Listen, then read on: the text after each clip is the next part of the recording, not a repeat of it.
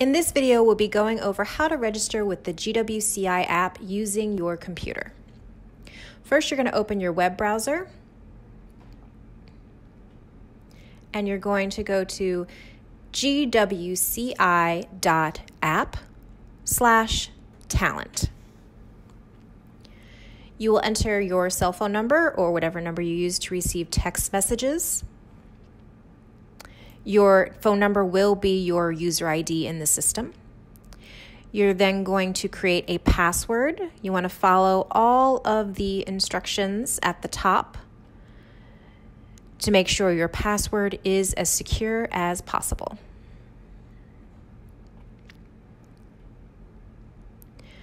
You will then type in your email address. And again, this email address, just like your phone number that you entered, will be used to communicate with you for casting notices and booking details. You want to enter your name, middle initial if you have it, and your last name.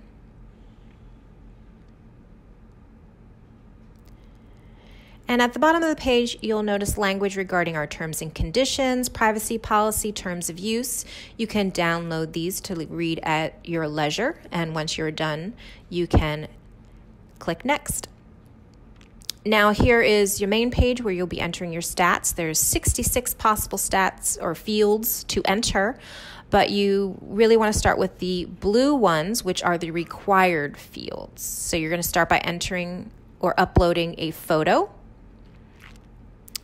To edit the photo, click Edit, and you can use the arrows or the magnifying glass icons or the rotation icons to edit your image, and click Save.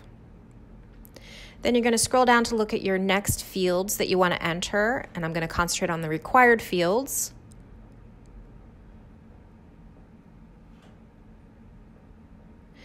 Now, to select multiple options on a PC, you would hold down the Control button when you want to select your second option or other additional options, and on a Mac, you would hold down your Command button.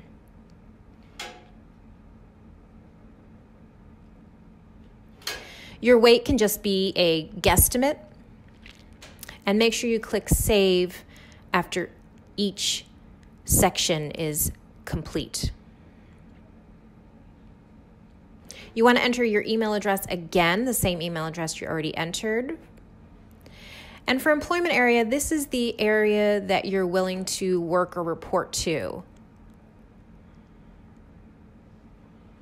I'm going to skip down to this section where you can put in your stage name or your legal name if you entered a different name to initiate your registration.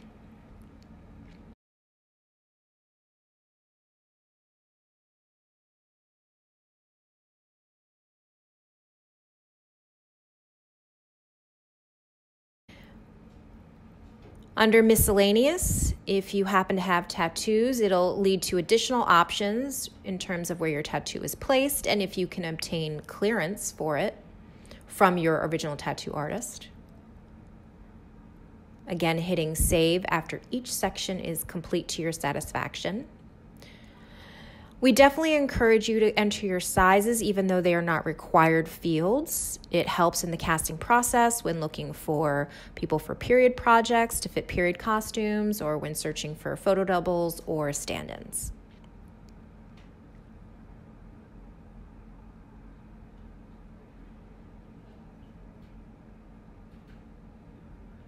Now I'm going to skip down to union info. If you are a member of SAG-AFTRA, you want to make sure to enter your SAG-AFTRA ID number. And I'm also going to indicate that I am not a member of Equity. Now, once you've entered all the required fields, this will pop up, which lets you go ahead to our open roles, which are the roles we're currently casting for, or you can hit OK if you want to continue entering additional information. So I'm going to go down to this wardrobe section and see if there's anything that I have that applies. And I do have a formal gown, so I'm going to hit Save. And then I'm going to go down to the bottom to this red section and click on Open Roles. This is where our current projects that we're casting for will appear, and you can submit yourself for them. We'll have a future tutorial about that, but we'll skip down to the bottom where it says Need Help. You can click on that, and it'll have various questions and answers for you that should help in the process for doing background work and for entering yourself in our app. Here is how to determine your sizes. This is useful if you don't know your clothing sizes. And I'll click back and show you another section of how or what types of photos you should upload. Now, if your issue is not resolved by going through these questions, you can click on Create a New Ticket to resolve a specific issue not covered.